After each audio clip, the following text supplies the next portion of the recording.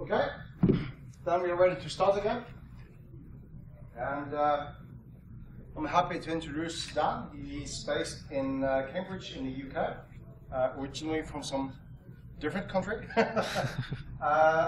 And I essentially met Dan on Twitter.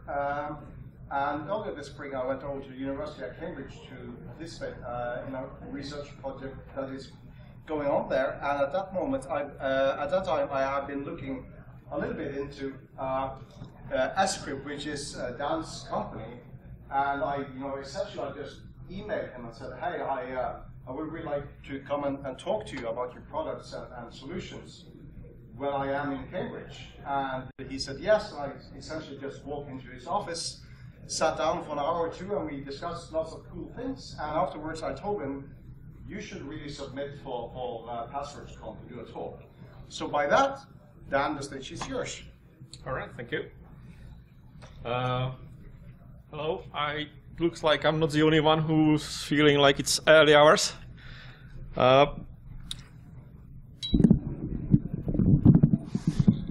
Yeah, right, so I should try to be close to it. I'll talk about stuff that we kind of started a bit working on at the beginning of the year, but really hit it hard about 2 months back. So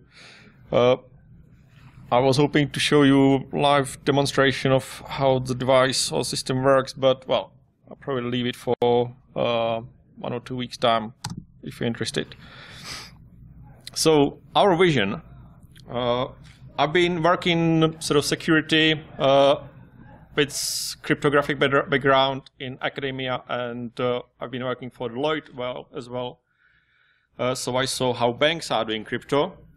And I realized that one of the problems with crypto is that if you want to do it reasonably well, you need specialized hardware, and it's hard to get and even harder to use. So our vision was to build something that is easy, secure, and affordable, and anyone basically can use it. Just to give you an idea, one box, which is called hardware security module, will cost you about $15,000 straight off, and then probably $5,000 every year for support. It's not easy to use, and the support you pay for will not build applications. You have to do it yourself. So easy and secure and affordable. The other point was to provide application support and not cryptographic functions. Usually if you want to do something or build, you don't want to do AES encryption, but you want to protect email or protect passwords or I don't know, make your credit card number storage more secure. And the last goal was to build something that is scalable. So you can use it if you want to 5 times a day log on to your website, but the same way you can use it if you got 100 million customers using your service. So I got 2 scenarios that kind of show what we wanted to do. So imagine that you're CTO or Dropbox or Bank of America or something, and your team built a new function for your business that will bring you a lot of money. You've tested it, and now you want to turn it on and put it into all your virtual machines that you got around the world. Well, a bit of problem is that because you want to provide some kind of security, you need to distribute encryption keys around the world. So the idea is that you take, I don't know, few lawyers, give them some physical tokens with encryption keys and potential description how the key should be used, send them to the nearest data center, they plug them in, they use key bearer, they can use some kind of authentication tokens, and when they leave, a magic happens and that key is suddenly available in all virtual machines around the world, and all your customers can use a new application. So the second scenario is sort of the other end of spectrum. Now your CEO, CTO, post-delivery boy, anything in your own startup. You're very good in developing applications, designing new user interface, but you have no idea what security is about. But your idea is about creating a virtual world, and it would be quite cool to create some assets that you can protect so no one can steal them. So what you do, you go to website, you select from the list what kind of functions you want, you click on them, and after a bit of description, you can copy-paste a few lines of code that you just put your application, and off you go. All done. So these are visions or scenarios that would really like to see. So I've been talking about secure devices, service in the cloud, and the next thing you probably say is, well, I don't really trust it much. So I try to say what I mean by those terms. Secure devices, tamper-proof devices, fairly expensive specialized kit. When you try to open it, it will erase everything that is inside. It would get certifications, so there is like worldwide programs that will certify devices called FIPS 140-2. I don't say it's perfect, but it's probably the best we can do at the moment. And what the devices do is that if you put something inside, it will never leave the device without encryption. So if you put in a key, you can only export it as an encrypted key. So even if you leak that, nothing happens.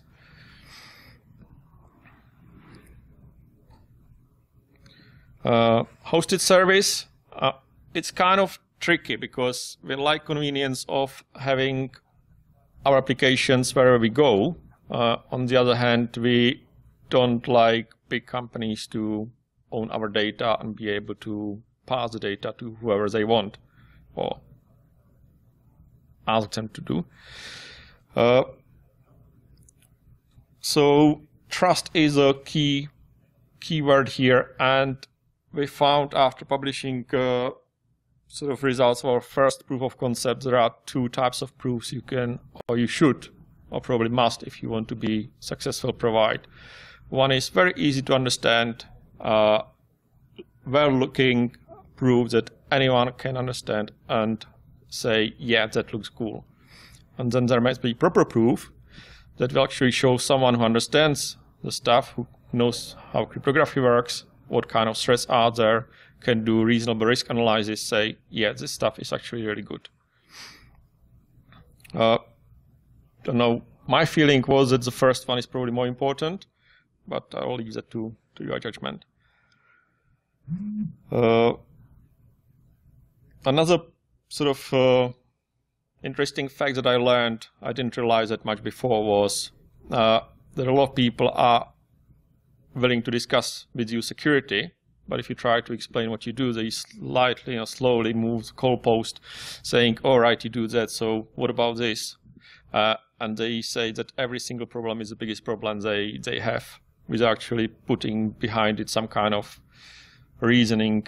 What is your threat and what is the risk of that threat happening? And do you want to protect it, yourself against it, or is it all right? So, passwords, probably one of the main reasons why we're talking about passwords are large-scale password leaks. If it wasn't for them and someone sometimes just stolen someone's password, it would be part of academic conferences, but probably not so widely visible. I got a couple of slides of what big companies can do or are doing. Basically, what they try to do is to separate logic, business logic, into several sections or layers that are isolated. So the thing that your browser will hit is probably a web application that may contain some logic, maybe not, but certainly will not contain any user or customer data. Once the request is received, it will be forwarded onward to actual business logic that will have access to customer data, will provide whatever function you want to get, and if the company is really good, it will have another layer that will do the authentication. One reason for that may be just centralization, making authentication basically just one backend system that will serve all number of different applications. So each of these segments will be firewalled off, may have different physical access, different implementation methods, and so on. Actually, they are really good, so somewhere here in the corner they will use one of those expensive cryptography devices to actually store keys that are used to protect your passwords, secrets for OTP, or whatever. If you build your own web application or you're using a blog or CMS system, anything like that, then you certainly can't do that.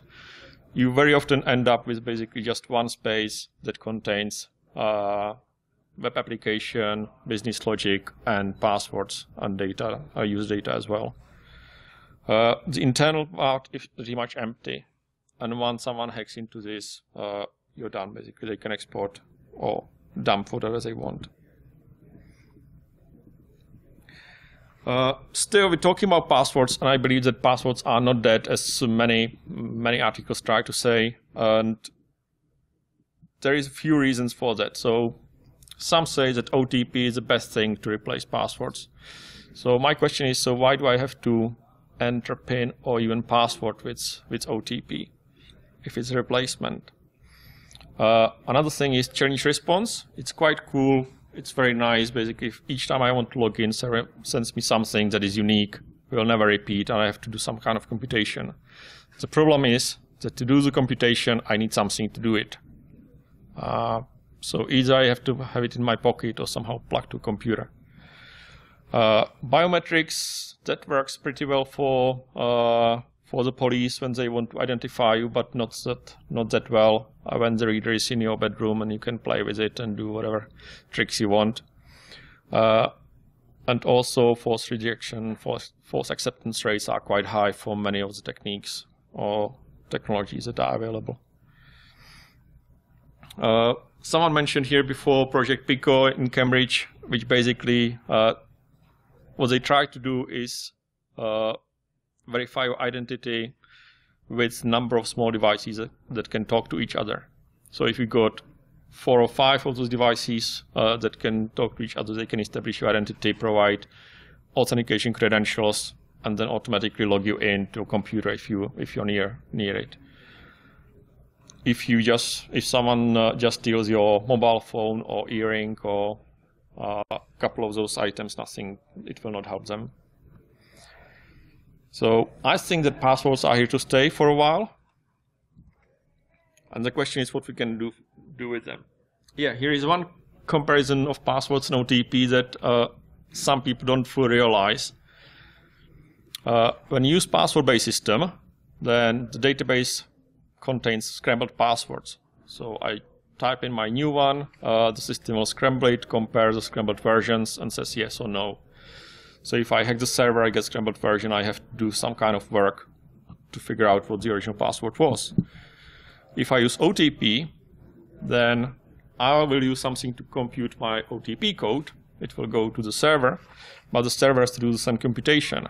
And it means using the same secret that is used for computing every single OTP value from now till the end of the time. So if someone hacks my server again, they get that secret, and they don't have to do anything because that has to be stored in plain text. So OTP is great to introduce freshness in terms of values that I send when I try to log in, but not so good if I just want to simply implement it in software from the server's point of view. So what is the main problem of passwords authentication? So here is a small schematics. On the left there is like me user. I may use some kind of device that will help me to connect to my PC. On that PC I can have another piece of software that will help me improve security. It can be specialized authentication module or something else. And that will send credentials to the server, the backend that will do authentication and will say at the end yes or no. given the publicity and basically the importance of leaks or hacks of servers, probably the last bit is the most important or dominant at the moment. So let's try to find out if we can do something, if we can help it somehow. So back to the initial idea. I mentioned HSMs that you can buy today. Basically, when you buy it, we buy a box. So you pay, whether you want to use it little or a lot, you pay the fixed price. It's not that powerful.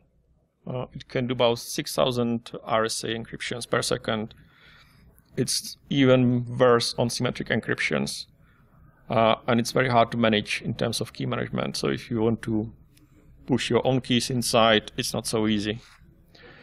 What we embarked on doing or building is something where you pay as you go. It would be much more powerful. It would be very fast for symmetric encryption as well, so you can use it for cloud applications when you want to encrypt large amounts of data. And foremost, it has to be very easy to manage and use. So basically, it is cryptographic device or as a service that will be suitable for the cloud and available through the cloud. So in about January time, we built sort of proof of concept when we said, all right, so let's use one of the dongles we got and implement very simple password encryption for servers. The idea was that instead of hashed passwords, the server will store encrypted passwords, or HMAC, so it's not reversible. But if someone tries to hack your virtual machine with your CMS system, all they get is basically just encrypted file. So you can even publish your passwords on your own for anyone to download. It will not help them. So it did that. It works fairly nicely. Basically, if you want to use it, you just use, basically open the file from URL where your dongle is sitting, and you can use it. So the hardware is plugged to the device, whether it's Raspberry Pi or your server, doesn't matter. On top of that is built a web service that is basically interfacing the hardware device with your client. So from PHP, Python, Java, any language, you can basically, using just a couple of lines of code, quickly implement or start using this. Even though it's very cheap and very small, you can still do about 200,000 logons per day, which is not that bad. So we were quite encouraged because people seem to like it and it got some kind of traction. So we thought maybe it's got some legs and let's build something that would make it proper product. So we started thinking about system architecture. And because we played with smart cards a lot before, we've done a lot of work with smart cards for a number of different applications. We thought, let's build something on smart cards. The advantage is that smart card is actually as secure as that very expensive HSM. In terms of security certification, you can get the same certificate for smart card as for this. Now, what if we put, let's say, 5,000 of smart cards into a box? We get very big, fairly reasonable device with quite significant computational power. But because we got so many of them, we need to manage it somehow. So we split them into application cards that will actually do the stuff. There is some control card that will help manage keys that are used by smart cards. And there is some semi-trusted controller, which is basically normal PC with processor. So if you want to use it, if you want to push some kind of keys inside, you will use seed card that you can plug inside. Doesn't matter which way you, whether you push data, your customer keys into it at your premises or do it some other way. Basically, because all the devices create sort of cryptographically secure cluster. Once it is inside, it never leaves the device, or even smart cards unencrypted. So basically what we do is that we move the secure boundary of secure space much closer to the data where it is processed. It's basically just around the microcontroller, which is a smart card itself, the smart card chip. That allows us to put it in a box with a normal PC, Pentium processor, or whatever. because that one doesn't have to be fully trusted, because it will never see plain text data or plain text key unless you want it.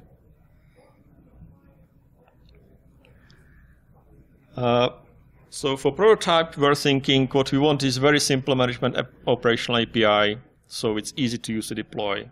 So we're thinking, shall we use for something standard like PKCS11, which is standard cryptographic API, or shall we build something that can be tailored to applications? So if I just want password protection, I can use 1 or 2 functions for that, and I don't have to worry about the rest of the standard and implement it. Having said that, PKCS11 has got a lot of problems on its own, and there's quite a bit of research and few companies that are making money just to show which products have which problems.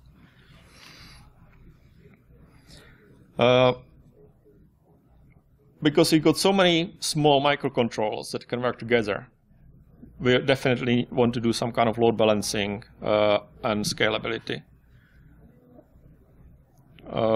We can do that. We can dynamically allocate smart cards to users that are using device at that moment most. So if you suddenly got a lot of work to do, you can use basically the whole device. If you use it little, other users can use it more.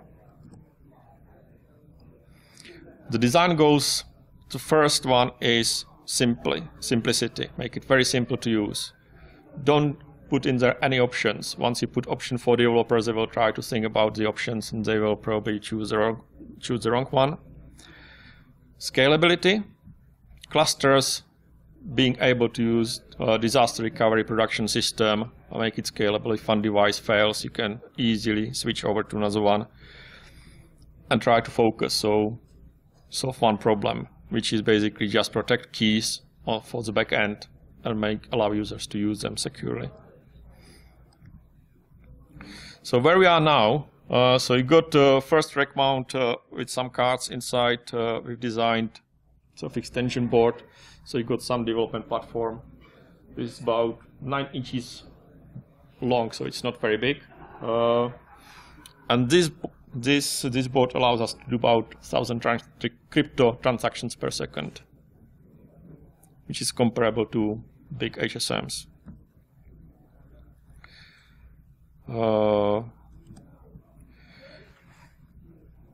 The difficult bit, I said that once the key is inside the box, then it's easy.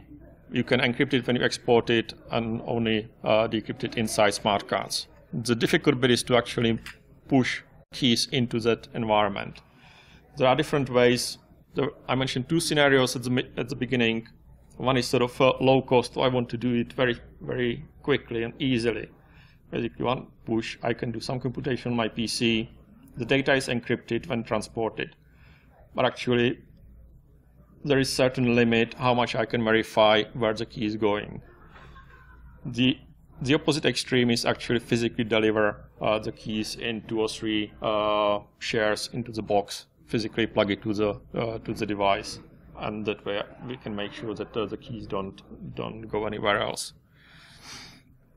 So the process is very simple. Basically, you can create object. We will verify whether it's correctly formatted. Once we are happy, then we can authorize import, which can be out of band, whichever means is suitable. And inside the device, so basically encrypt the object from transport form to usage form, and then it can be used inside the device. Using it, now basically you've got JSON interface. So we say, I want to process data, I want to scramble a password. This is the password. This is the object ID that I want to use. So one of many that can be in the device. What happens inside? Request is added to the queue. Control pushes it to free card when it's ready. When it can see some kind of fluctuations in workload, it can optimize configuration.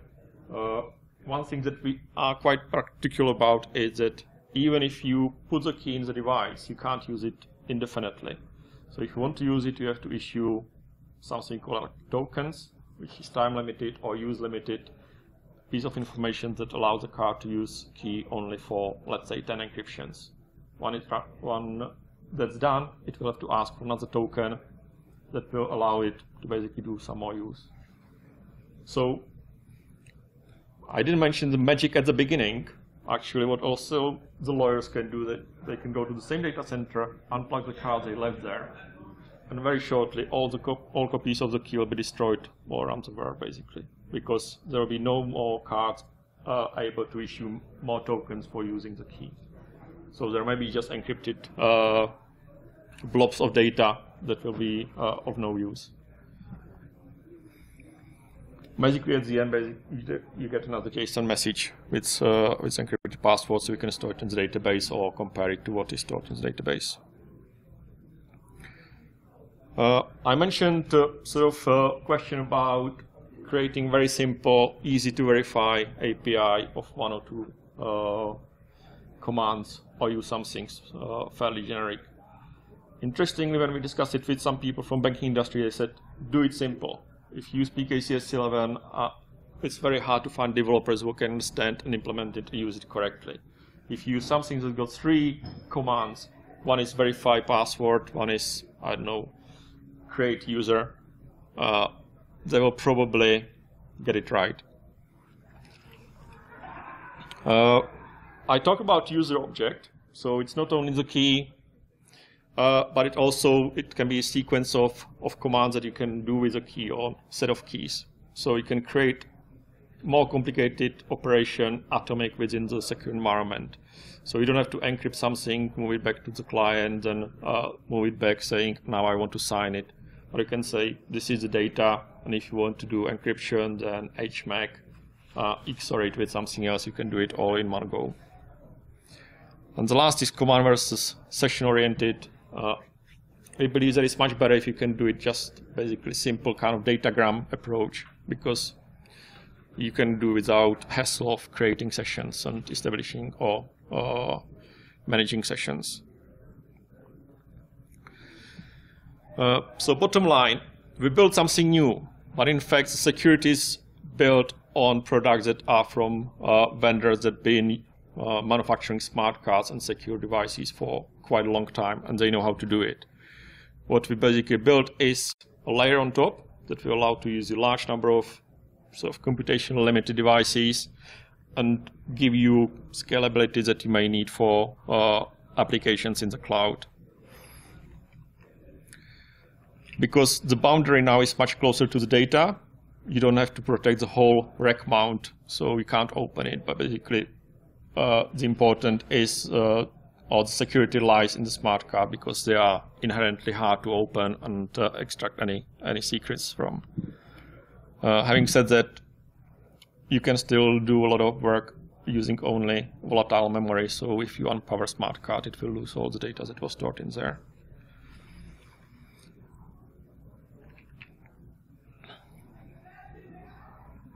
So yeah, and just repeating, smart cards can be FIPS 140 certified, which is the same level of security from cryptographic point of view as you can get from HSMs. But you can buy one smart card for 5 quid and one HSM for 10,000 quid. So that's it. That's kind of summary.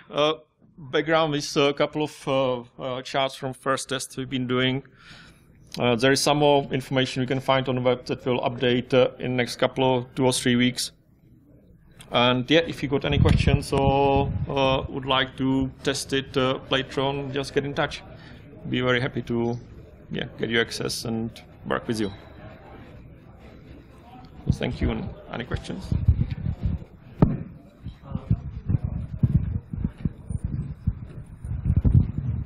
If I understood correctly, you talked about in your kind of the hardware architecture, you talked about the collection of smart cards, and then the controller was kind of listed as semi-trusted. And I'd like to dig into that a little bit, because it seems like that controller is what's granting access to the smart cards.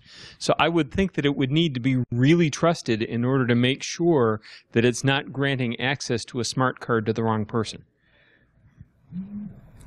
Well, it is semi-trusted, but it really works as a kind of message broker. So it basically finds a card that's got the right object, and if you try to forward the message to the wrong card, basically the card just will not have the key that is necessary for operation. So if you want to encrypt data, we'll just encrypt data with different one.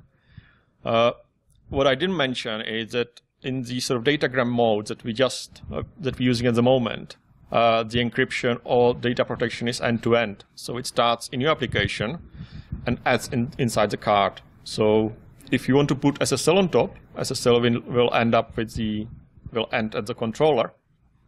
But end-to-end encryption of the data goes all the way to the smart card. So smart card can decrypt the data if you worry about it. Basically do all the operations inside and then encrypt, protect the result and send it back to you. That definitely helps. Thanks. One more question.